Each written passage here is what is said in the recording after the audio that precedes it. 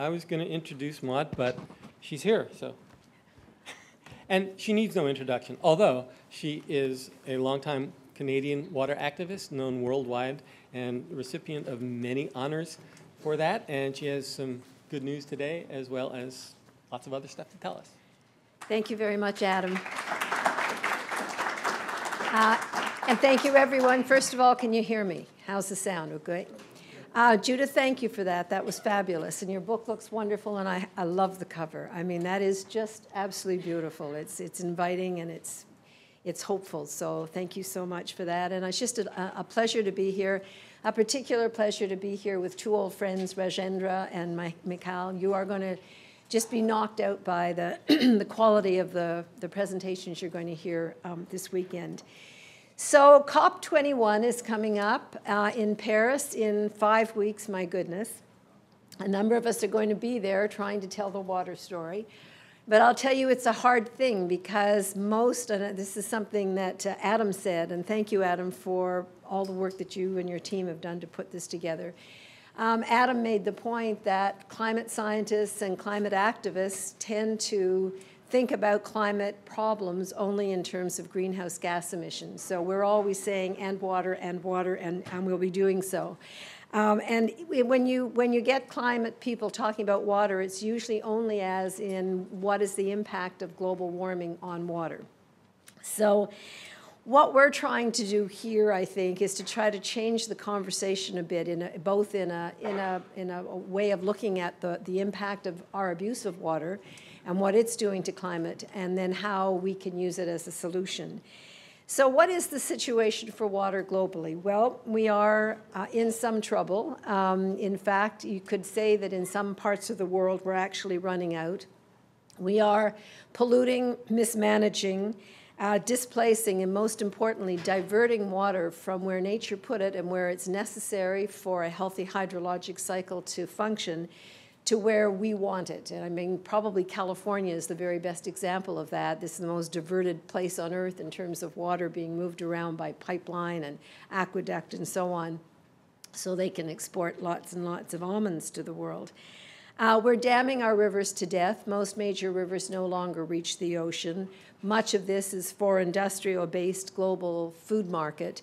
And one of the important stories for us to know about is virtual water, and that's the water that's embedded in everything that we produce, but particularly in commodities. So if you're growing food, commodities for export, you are exporting not just the commodity, but the water out of your watershed. And it's a very big part of the story, and a very big part of the solution is local sustainable food production. We're also pumping our groundwater and aquifers absolutely relentlessly. We're doubling the mining of groundwater every 20 years. And I think it's important to stop and remember that we didn't have bore well technology to be able to do that even 70 years ago. It's really quite a new thing to have the kind of technology where we can go so deep into the ground and take up massive amounts of water. Using circular bore well technology, they greened the prairies in North America and pulled up massive amounts of water and basically turned hardscrabble farming into this wonderful oasis. The problem is it doesn't last. Once the water's gone, you go back to what you had. There's a new NASA study. NASA has used satellite technology that's quite new, and they're actually able to say where the groundwater is, and they have identified 37 major aquifers in the world, and they said that 1/3 of them are in crisis, literally running out, and another 8 are in very serious trouble.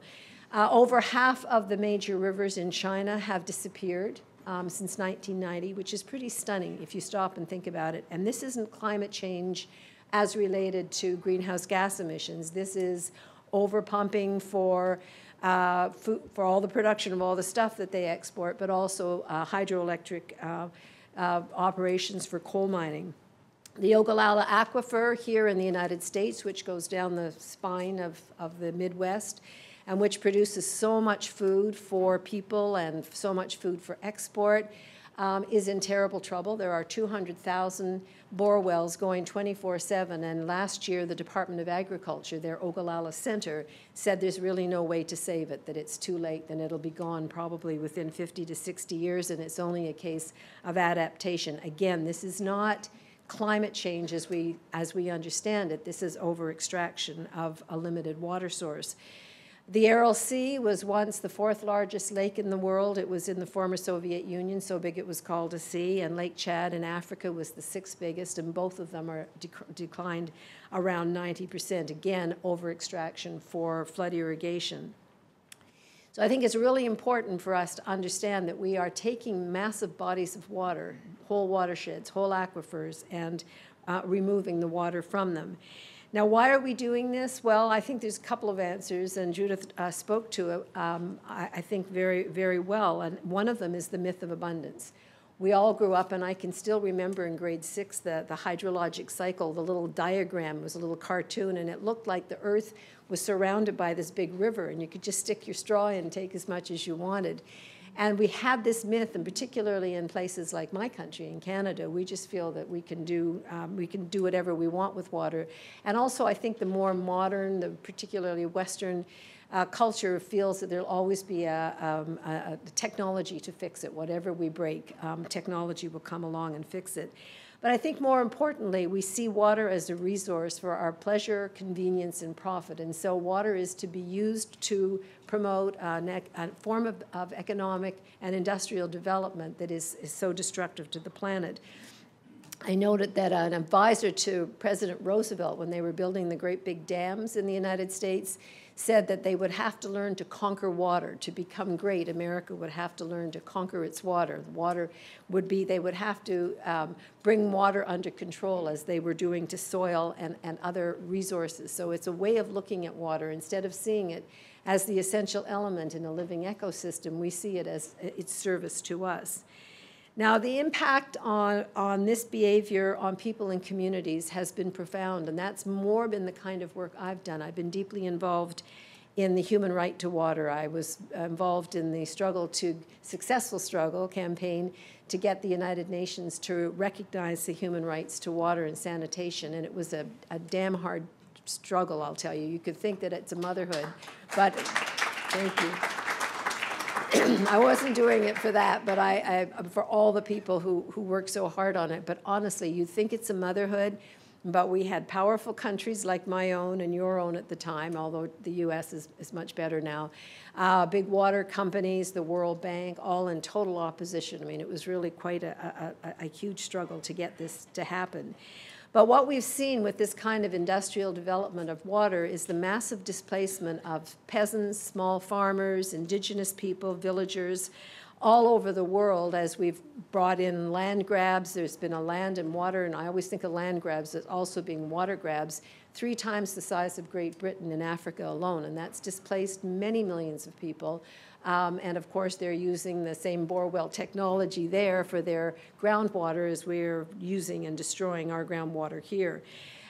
With those free trade zones, tourist areas, dams, mining operations, millions and millions of people have moved to the peri-urban slums of the major cities of the world. And a new report says that by about 2040, over half the people living in major cities will be slum dwellers.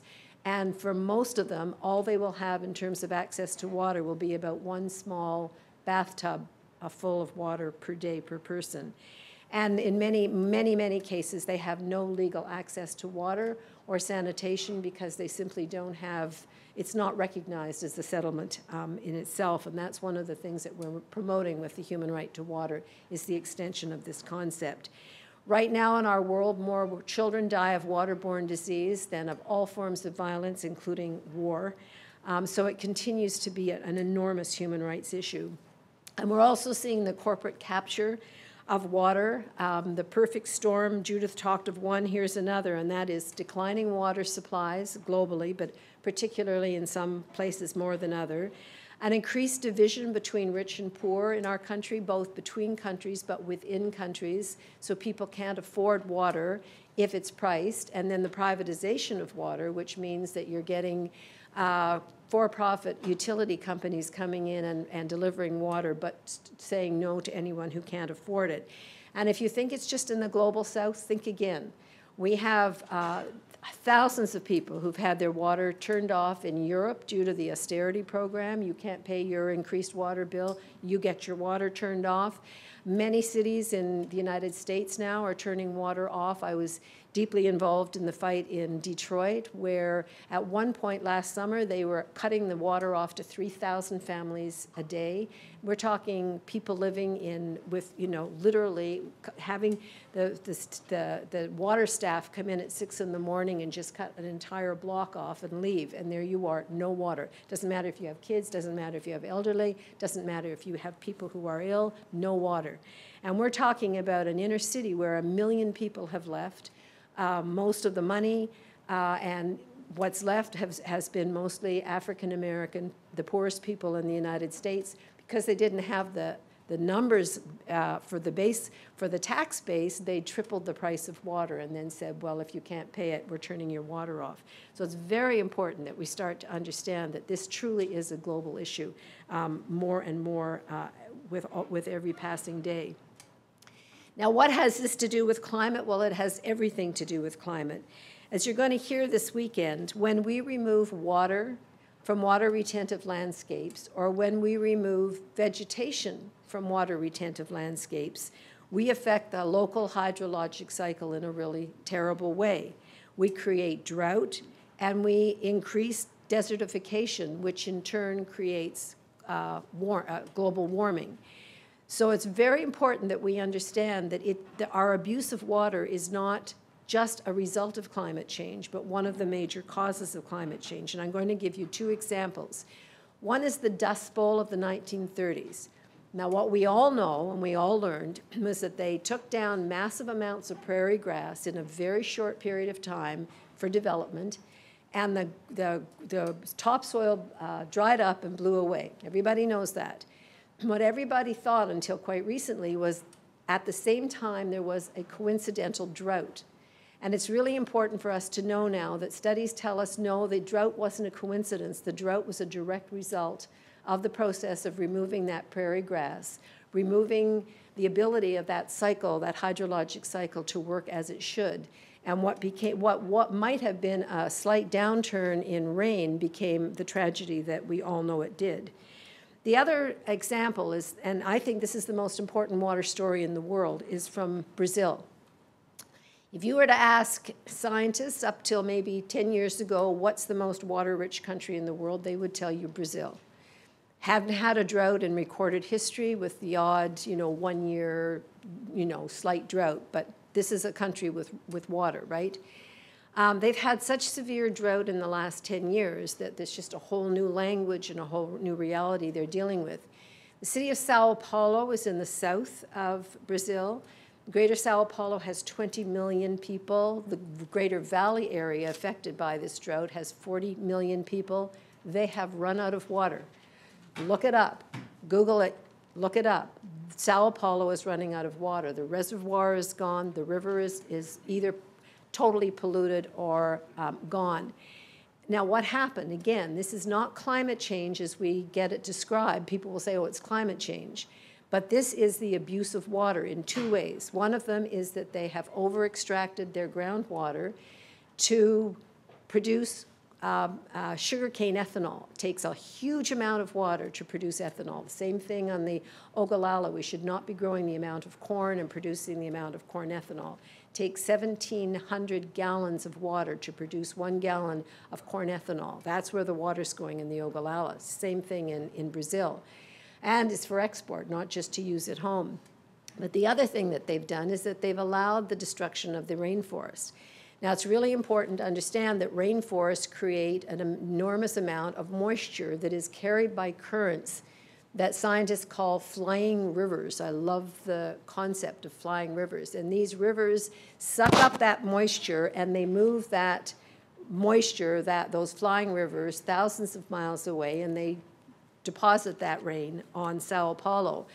They have destroyed those flying rivers by destroying the rainforest. And this is a cycle that is extraordinarily, a process, as Judith called it, that is extraordinarily important for us to understand.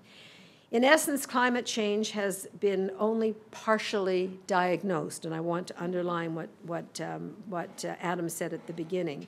Now we need to add our analysis of what we've done to water, but also look at how restoring water cycles, protection of watersheds, restoration of watersheds, restoration of water retentive landscapes can be actually one of the solutions. And it can be a joyful solution. It can be something that we do that gives us hope. And I think both previous speakers spoke about the negativity that wears us down.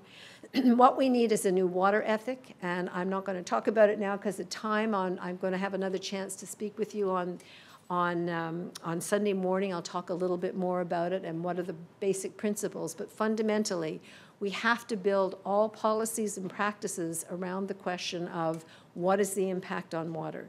And if the impact on water isn't good, we need to say then we've got to go back to the drawing boards. We have all of our governments are all separated. You've got the people with the agribusiness and promoting agriculture here, and you've got the trade people here, and you've got the energy people here, and if there's any scientists or environmentalists left in government, they're over here in a little building and nobody talks to them. So nobody asks the question when we sign these trade agreements, and don't get me started on trade agreements, you won't get me off here.